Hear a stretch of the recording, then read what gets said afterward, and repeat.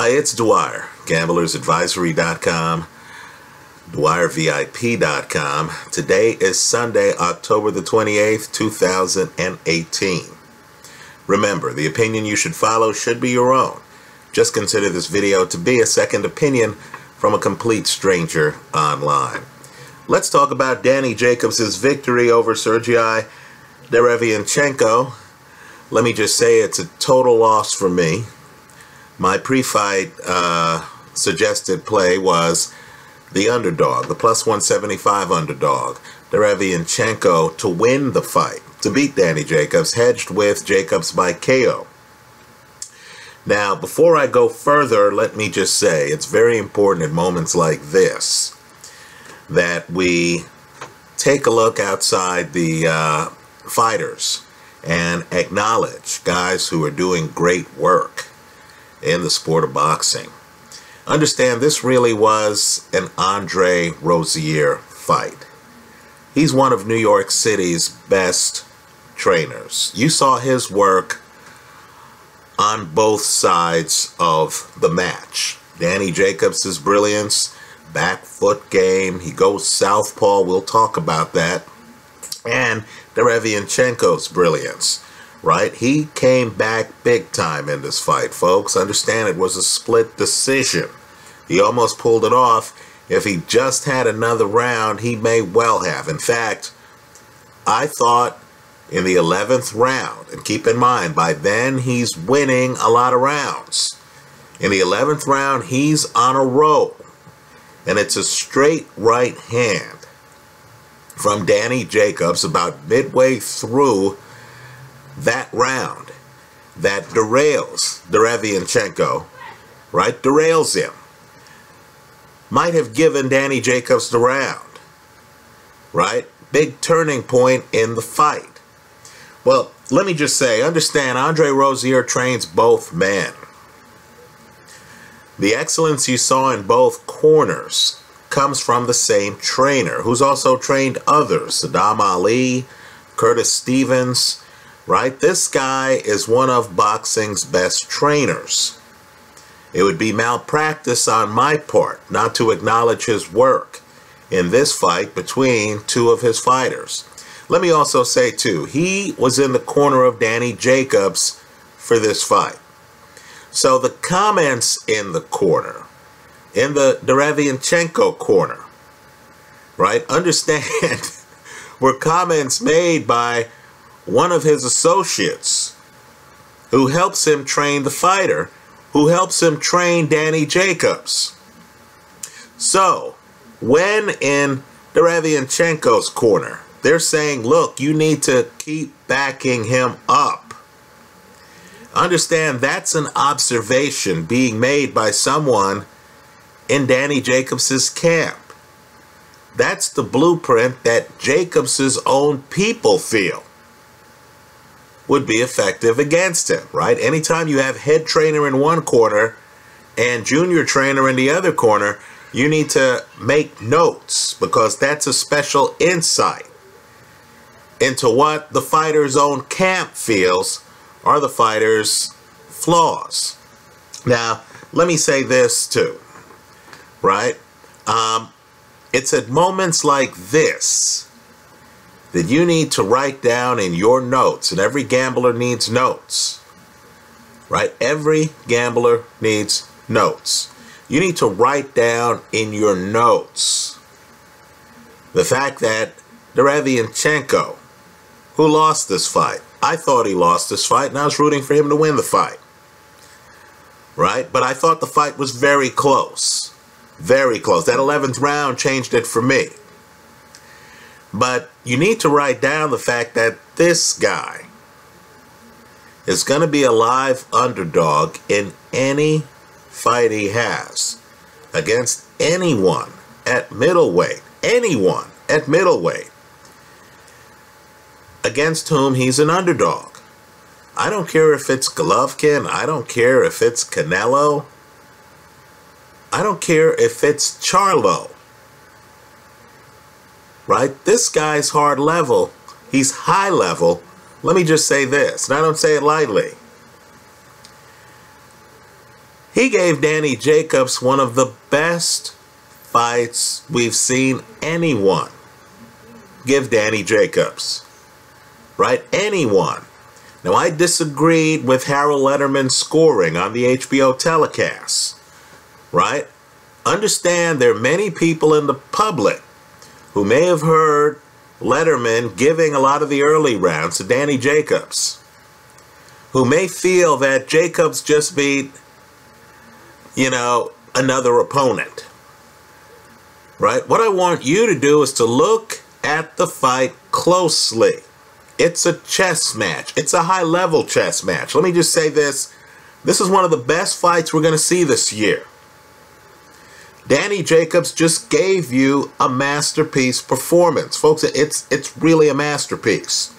By that I mean he had to change strategy in the middle of the fight. Right? After getting hurt earlier in the fight.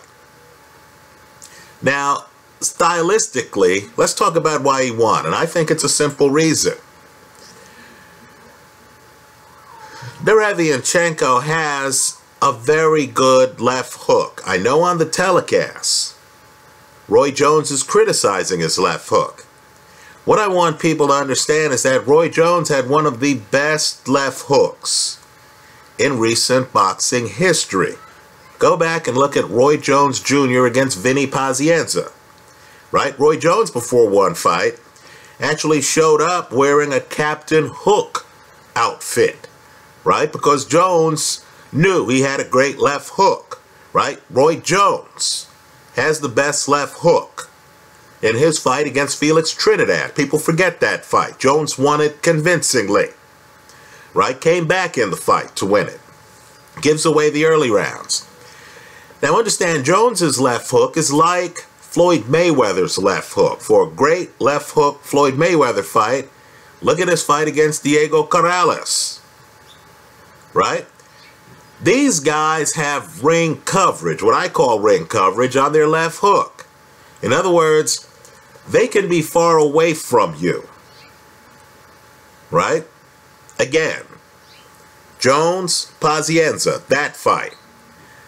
Mayweather, Corrales, that fight. They could be far away from you. And then they spring with a left hook that they could throw from distance. It's important because their opponent then has to always be mindful of the left hook. Right? Even when they're from distance. Now in this fight, early, second round, it's a pivotal round, folks. Danny Jacobs, first let me say this. Derevyanchenko gets dropped in the first round. It's a high right hand off the side of his head. He gets dropped. I want you to see him at the beginning of the second round. He's in against a puncher who's just dropped him. A man he knows well, a man against whom he sparred 300 plus rounds. Right?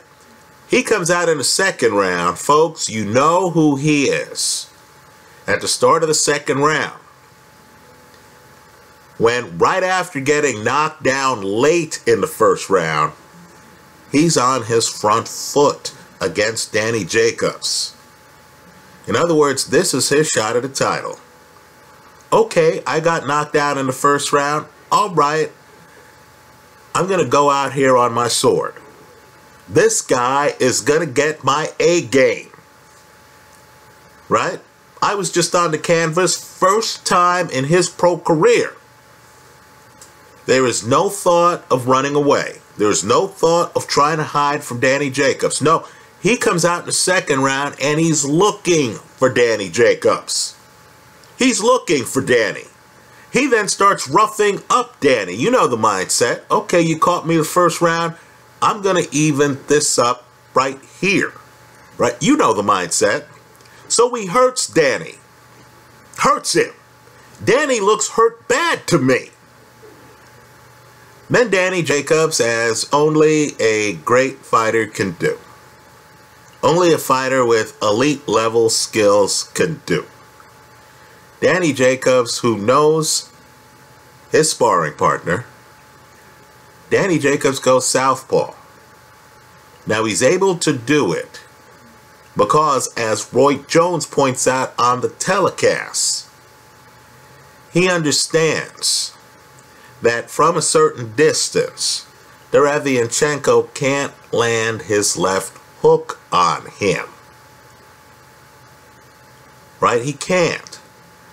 So Jacobs changes the angles, goes from righty to lefty. And as Jones puts it on the telecast, where all he has to worry about, since Derevyanchenko can't land his left hook from distance, right? Roy just says he can't land his left hook. We find out later in this fight he has an excellent left hook.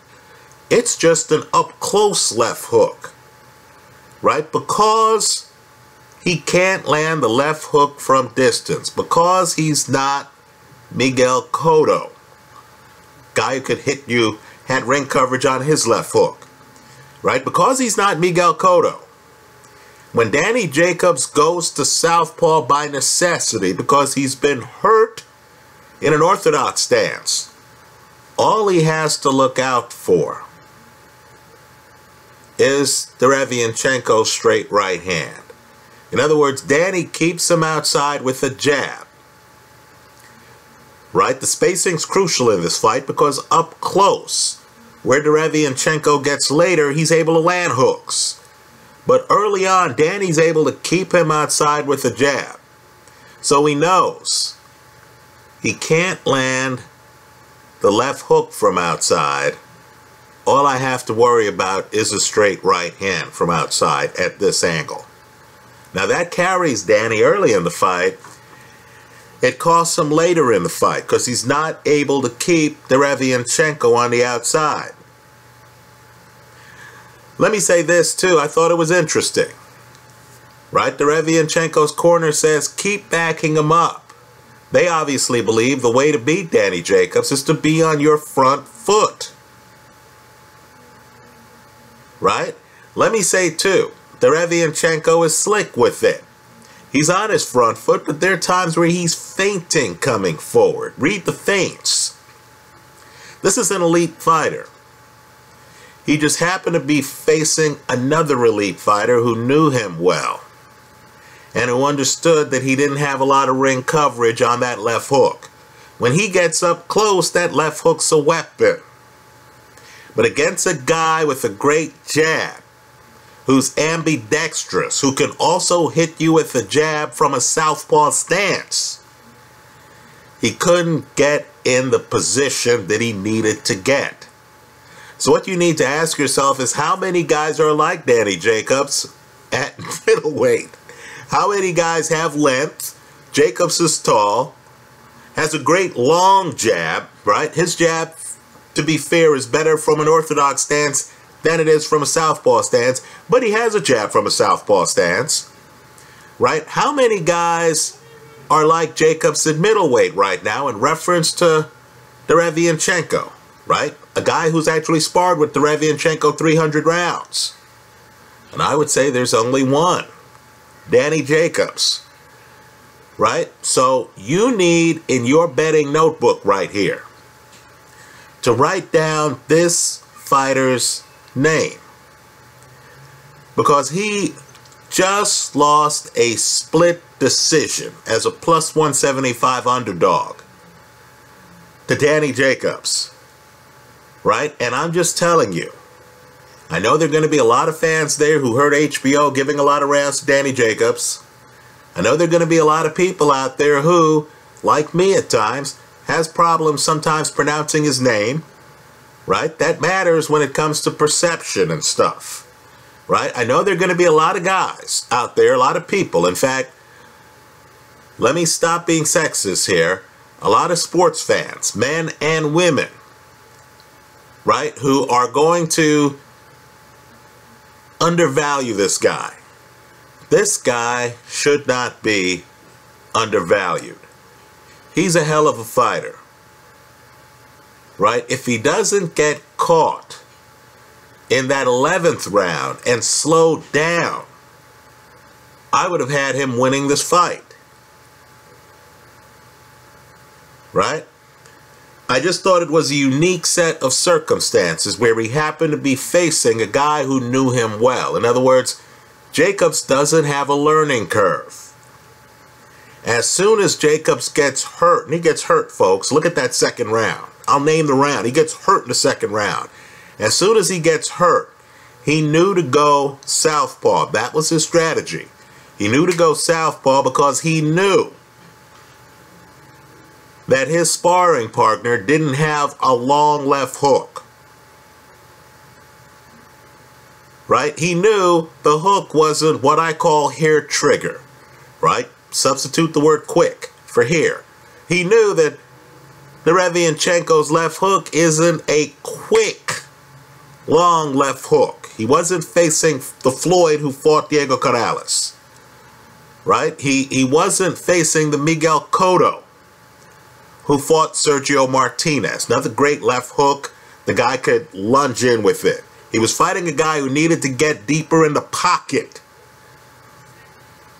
to land that left hook, right? Against a fighter with a learning curve, who gets hurt, who's seeing stars, who isn't able to think clearly, who isn't as familiar with the tools in Derevyanchenko's toolkit.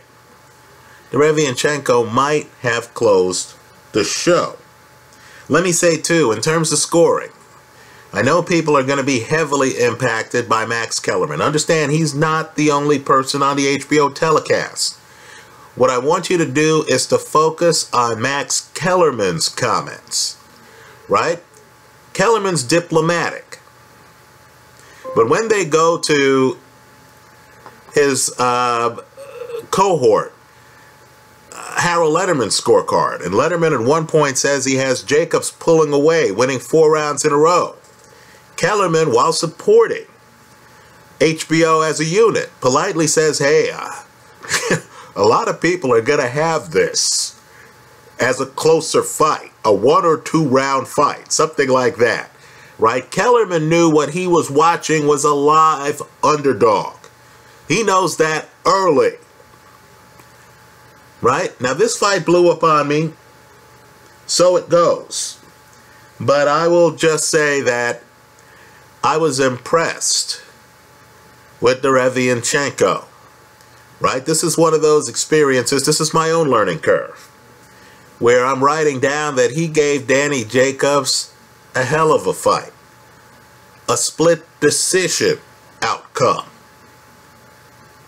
that this guy is better than advertised.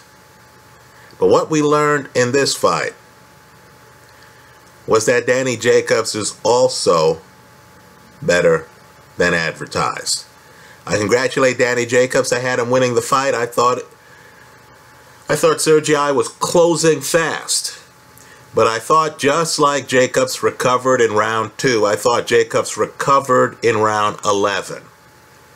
Right? That's straight. Jacobs hits hard. He lands a very solid shot in round 11.